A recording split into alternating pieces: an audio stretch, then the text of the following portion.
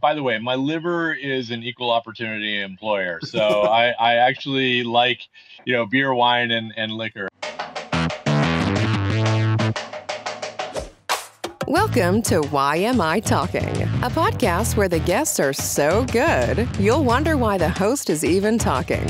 In each episode, you will hear one of the leaders of the Lehigh Valley's vibrant business hub. They will tell you the keys to their success, the mistakes they've made, and what they have in store for the future. Here is the host of YMI Talking, from YMI Insurance, Jimmy Honachik. All right, that is me. I am Jimmy Honachik. But like that intro says, you're not going to want to listen to me at all in this episode.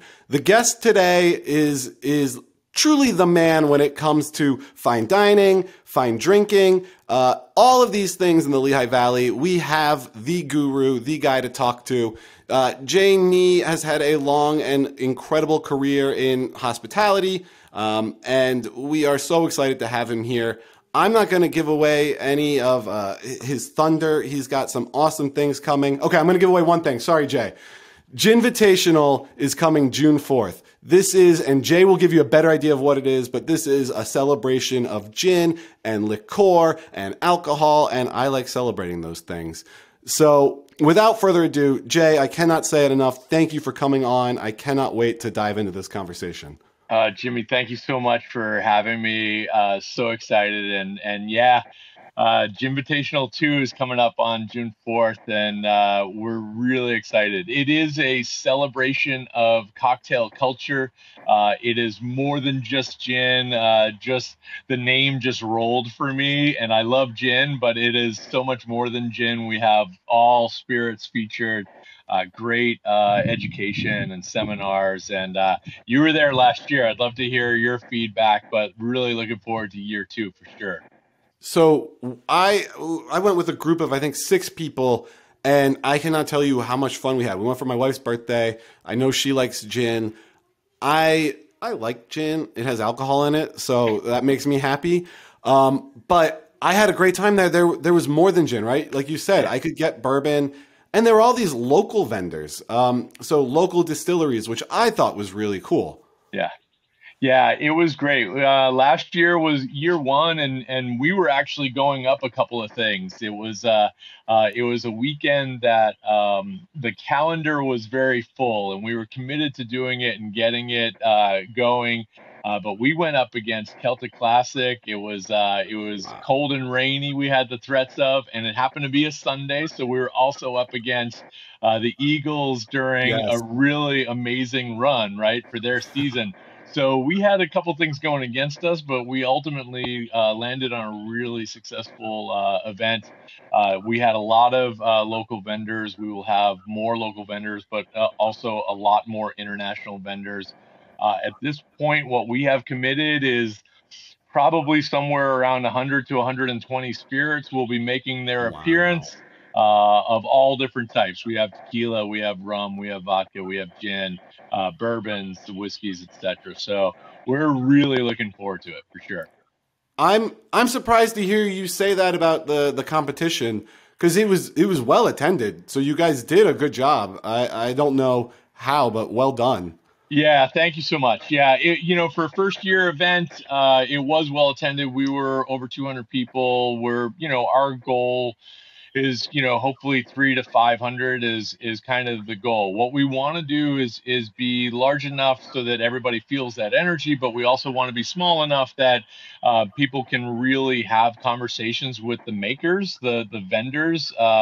They put their lifeblood into these bottles, and to be able to have a conversation as opposed to just the cattle call of some of these bigger events that are just so big that you don't get to talk about what was their thought with the aromatics that went into a bottle, So it should be a really good time. We have fantastic seminars, some of the best local mixologists in the area. You're familiar with a couple of them, I'm sure, that work through, and some great restaurants that are providing food as well. So really going to be a great event. You ask more nuanced questions than I do, but I did enjoy that. You could sit there and talk to the vendors, and it was the owner or the master distiller, and they would talk to you sort of about what went into the process and how they did it. I didn't use the word aromatics at all, but we had really good conversations. Yeah, why does this taste so good? It could be as simple as that. Why do I love this? I'll tell you why. Exactly Yep, that's like you exactly heard it. me. Yep, and here's the thing. It's the beauty of it is you can be a novice to somebody that really is experienced. And the idea for us is that we developed it so that the education and what you're tasting will give you tools to elevate your own ability to entertain at home, right? Like the Yeah. idea of doing some of the seminars that we had last year, and we're doing changes. We're doing additional seminars. We've expanded our educator team. We're really looking forward to being able to give you kind of the home entertainer, or the home kind of like your own mixology, like give you the tools that allow you to kind of experiment freely and know that you're going to end up with some really good product, and also showcase your skills with friends and family that are coming over for entertaining. It's fun, and learn the history of some of these classic cocktails and all that. So yeah. It's funny that you bring that up. One of the things I have written on here to talk to you about is how to make me sound like I know what I'm talking about. So we will get into that later. But right now, I want to know, like, what was the genesis behind Ginvitational? How did you come up with this idea and make it happen?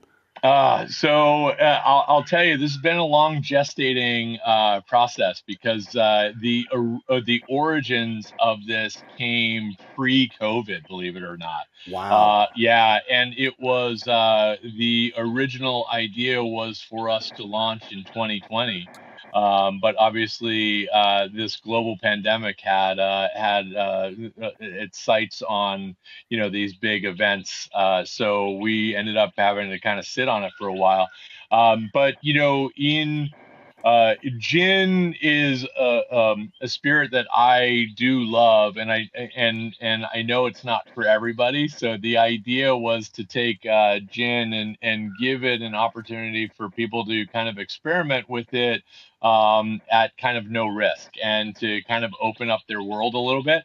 But also knowing that gin isn't for everybody, I wanted to be able to bring craft spirits in general, so brown spirits and rums and vodka and tequila, etc. So recognizing that what we wanted to really kind of build on was a little bit of an experience where people can be educated, people can try things, learn a little bit about the process, and hopefully come away with a deeper appreciation for these artisans that are making these spirits.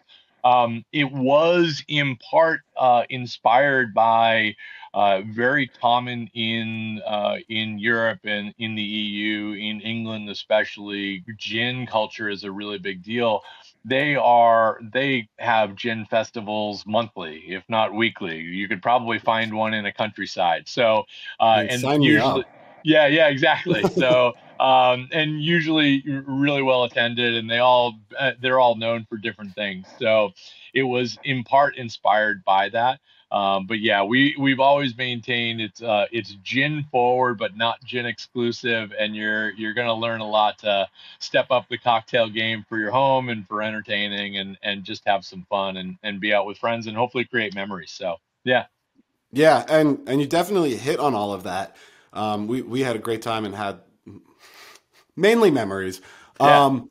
But I was wondering, was the idea to bring in local distilleries from the start? And sort of how did that happen? That was probably my favorite part, was going around being able to see, oh, Social Still, I know you guys, and Yeah. Christmas Spirits, like just all of that was really cool. Yeah, it was a very important part for us. It was something that they were with their liquor license. They're actually able, as PA producers, to also be able to sell, and a fair number of them sold really well. Um, you know, when you have small brands like that, Social Still, for instance, does really well immediately locally. A lot of people know them. Their brand is great. Eight Oaks, Christmas City Spirits. There's so many of them that are doing really good stuff. To give them a place where they could showcase their brands, again, be able to speak to a public that is really seeking them out, not for that cattle call experience, but really trying to gain some knowledge and gain some insight into what they're doing. We're really proud to say, I mean, I think we had 16 PA producers last year. We have, I think, just about everybody back from that original 16, and we've expanded, as well as having some additional international, national and international producers. So it clearly speaks to they were happy with kind of a first year turnout and the activity that they were able to speak to people that really cared, and ultimately they're back for more, and we're happy to have them back for more. So yeah. That's great. So what? Let's back it up. It's so hard. I hate that I only have 30 minutes, right? Because I could talk Ginvitational for the rest of this episode. Yeah, right. But what gives you the authority to host the Ginvitational, right? Like, what is your background that gives you the credentials that could be the person to bring this all together? Sure. Thanks for asking. The last 15 years, I've been on the kind of the wine and spirit sides of things, largely through sales. I was, worked for the largest distributor in the country. Also worked for one of the largest kind of total alcohol beverage suppliers for a number of those years.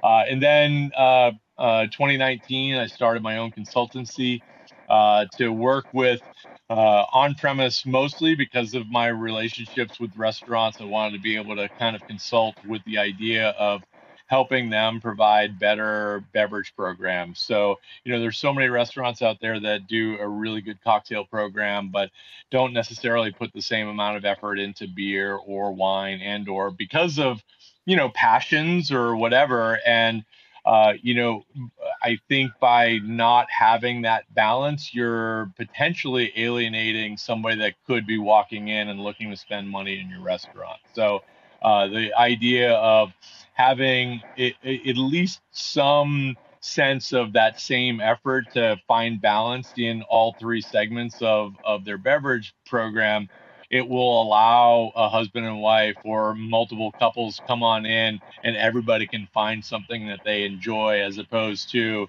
oh, I'll just have, whatever house wine that doesn't excite me, or whatever macro beer that doesn't excite me, etc. And give everybody the ability to kind of experience that enjoyment. So that was the goal. Yeah. Who were you working with on that? Was those local restaurants, or what was your client base there? So my client base was local restaurants, as well as local PA brands, like, brand maker, producers as well, working a little bit with them, helping them with route to market questions and stuff. So some of that was just kind of one-off consulting with, because I enjoy who they were, and my deeper relationships are really more on the restaurant side, and have been for that better part of the decade and a half. So yeah. All right. Well, then, given who I have in front of me, I'm going to ask, who's doing it right, or talk to me about the Lehigh Valley restaurant scene. I mean, There's so much going on, right? There are so many good places. Yeah, there is. And it's exciting to see, I've lived here for about 16 years, and it's exciting to see what the evolution has been, and your level of choice and people stepping up their game. I mean, you'd be hard pressed to come away, like, you go to Main Street in Bethlehem, for instance, or you go right downtown in the Circle in Easton, for instance, like the quality and the density of restaurants and the supportive nature of the restaurant scene. You have so much choice between what their concepts are in terms of the culinary choices that you have, casual, upscale casual, fast casual dining, all the way to fine dining. I mean, we have multiple multiple time Beard Award nominee, and that owns Bolete and Mr. Lee's Noodles, and then you have really great restaurateurs that have multiple units that continue to expand. Having downtown Bethlehem and having kind of the circle in Easton, you look at that, you put that into larger metropolitan areas, and you really realize what you have here is something special. So it's awesome. Yeah, yeah. I've told this story before, but when we moved to the area, uh, my wife and I said Allentown, Bethlehem, definitely. Easton, I grew up around here. I know what Easton's like. We're not going to live in Easton. And then we went shopping to like Lowe's or something. We were living into the house, and I was like, let's just get lunch in Easton, right? Like, we're here. Let's get lunch downtown Easton. And as soon as I stepped in that circle, I was like, this is way different than I remember. Yeah. And we went to the Bayou and had the greatest lunch I can imagine. And just my entire view of what the valley was had changed completely. Yeah, the Bayou Boys are doing it really well. They're doing really good casual food. They make fantastic pierogies, by the way. They're awesome. Okay. And I know good friends of yours too, Notch and White Orchids. I mean, they're doing fantastic stuff, great beverage program, really good food, and a touch of additional culinary experiences, with their Asian Thai cuisine. So fantastic. I mean, there's so many choices out there. And again, kind of that casual to upscale and fine dining is just awesome. It's great to see. So I love it. Yeah. Yeah. Do you have a favorite place to get a drink? Let's see. To get a drink. Oh, it's tough because I will, if I'm going for beer selection, I actually do really enjoy Bayou. By the way, my liver is an equal opportunity employer, so I actually like beer, wine, and liquor. I do really enjoy the Bayou for kind of their tap choices. Cocktails. I really enjoy Notch. I think their cocktail program's great. I love what Mr. Lee's Bolete is doing. I really enjoy Apollo. It's unfair to name just a handful when so many of them are doing really good things. I think the bookstore Speakeasy is that was like a real early. I mean, they were like literally on the national map with the quality of cocktails that are being made. Max, who's the director of beverage there, he's actually one of our educators for Ginvitational. So he's gonna bring his A game too. Yeah, they're doing some really good stuff. There's a lot of great stuff that's being produced. So wine lists, I mean. You got Bolete, the Wilbur's doing some good stuff on there. You have there's some great choices. Notch, Top Cut has a stellar wine list. There's so much going on. There's so many choices. You could drop so many of these restaurants down into the Village or Manhattan or wherever, and you're like, I can't believe this is here in the Valley. We're so fortunate to have it. So yeah, we are, and we're lucky. So this makes me think of a segment I wanted to do with you called "What Do I Need with Jay Nee?" And so, if you had to pick your favorite drink XYZ, what do I need?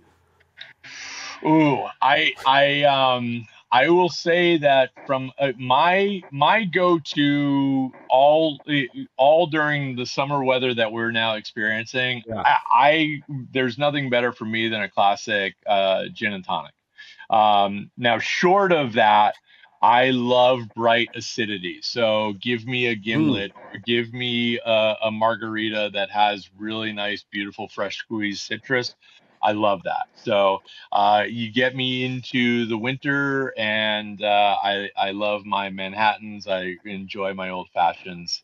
But when we have weather break right now, it's about citrus and about really good quality spirit. So that's exactly what my wife would say. So I guess, like always, she's right. The sooner you learn that, my friend. So. I'm trying. So all of this has sort of led you to where you are now, and you have a new opportunity in front of you, right? You've taken a new role, and I'd love to hear more about that. Sure. Yeah. I've actually recently, about a month and a half ago, I took on a role as a national sales director for Mill Press Imports. And Mill Press Imports is one of these amazing hidden gems here in the Lehigh Valley. Many of you may know kind of a related company. If you've been down to Main Street in Bethlehem, there's an amazing olive oil and vinegar tasting room called Seasons. Uh, I I love Seasons so yeah, much. It's the greatest experience. Like it, my wife and I never know what to get people for gifts, and then we went in there and we're like, "This is it. This is it." Like yeah. you just go here and you got the greatest gifts. It's amazing. Yeah, the quality of oil is second to none, like literally second to none. I mean, we're talking world-class oils and vinegars. So I am in charge of, from the sales direction. So Seasons is the retail segment of this family-owned business, husband and wife team, based here in the Valley. Soraya met her husband Tim, who is my direct boss during a year that she spent as an exchange student at Becca High, like going Wow. way, way back when. And she's from Spain, and her family is multi-generation millers. They have olive groves and state-of-the-art mill. And then this import business feeding the retail and then growing. We supply more than a third of the tasting rooms in the country for olive oil and vinegar, but we're also really doing a strong food service, with the focus on Mm. quality as opposed to we're not a commodity importer. We are quality. And Hmm. I'll tell you, every single time I meet with somebody and we do a tasting of what we think is maybe a good bottle of oil on a shelf versus what we're bringing to the table. I mean, the light bulb goes off with so many people. So Yeah. what we're doing is what I'm really concentrating on is working with family-owned independent grocers to develop private label for them. To Mm. really kind of cut through all the noise of all of these choices out there and stand behind a brand that they can absolutely fall in love with, which is their own name. So, Wow. That's yeah, very great. cool. Yeah, it is fun. And so is it just the oils? Do they do the vinegars as well, or just the oils? Yeah, so the oils we produce some oil, and then we Mhm. also source oils, and then we're sourcing vinegars as well. So the bulk of our oil is our I'm sorry, the bulk of our vinegars are actually from Modena. We're doing the balsamics. We do a full range of balsamics. Flavored and different weights to them. And then we do a champagne vinegar, and we do fantastic sherry vinegars and wine vinegars, otherwise of different flavors and really amazing stuff. But the oils are probably two-thirds of our business, and Okay. and the other third goes into vinegar, and we're expanding with kind of pantry options as well. We just did our first run of tomato sauce that uses the olive Oh oils, wow. and it's otherworldly, really good. So yeah, it's fun. So it's I neat. do I do want to let you know you said it's one third that is your vinegars right now. That's going to grow because I have a huge balsamic vinegar addiction. Ah, And now that I know that you're there, I will be hitting you guys up more than regularly. that's fantastic. And we'll do a little aside. I'll get you some other samples. We should have you come on over to the production facility, the Oh, bottling that'd be great. facility. I'd love that. Yeah, be Very awesome. cool. Hey, that's what I love about it. The fact that we're in the Lehigh Valley, and something that is this facility is world class. We have over 40 gold and silver medals in the last 4 years. Is speaking strictly to quality. So I mean, it really is mind blowing how we can be a leader in a very niche industry, and here it is, just somewhere in Bethlehem. It's pretty crazy. It is crazy. I mean, you hear about these sorts of enterprises in the Valley Yeah. that are national or international in scale, Yep. but they Absolutely. got their start here. Yeah, yeah. Yeah, I mean, it's incredible, and I'm really proud to be a part of it and see my coworkers that are on the production floor, and the owners are fantastic, and the level of appreciation that we're experiencing for what we're doing. It's awesome. It's great. absolutely. And Yeah. you're not, I mean, I think you're an example of this, right? Because you're not a native of the Valley. You found your way here and have started a family and a life here, right? Yeah, my wife is originally from here, so that's the Okay. early ties.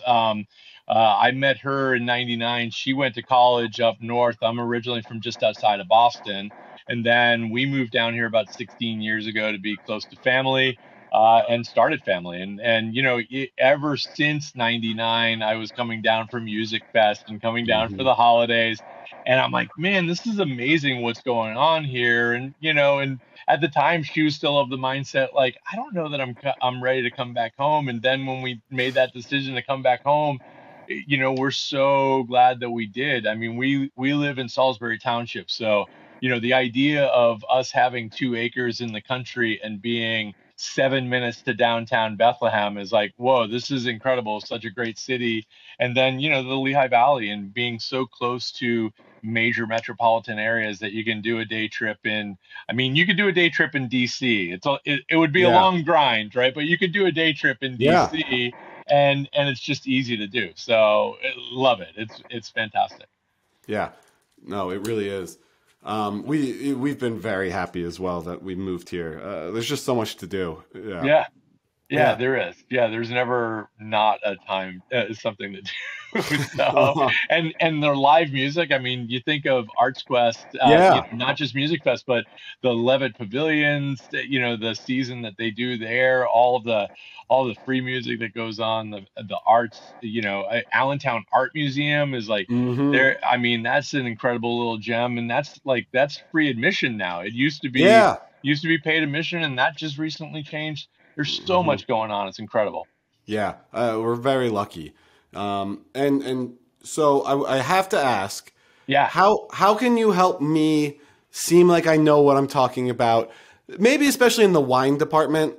I Okay. like wine. It's Yeah. yummy. It's delicious. Yeah. But if you use that in front of someone, they clearly know you don't know what you're talking about. Do you have any tips for how to sound like I know what I'm talking about?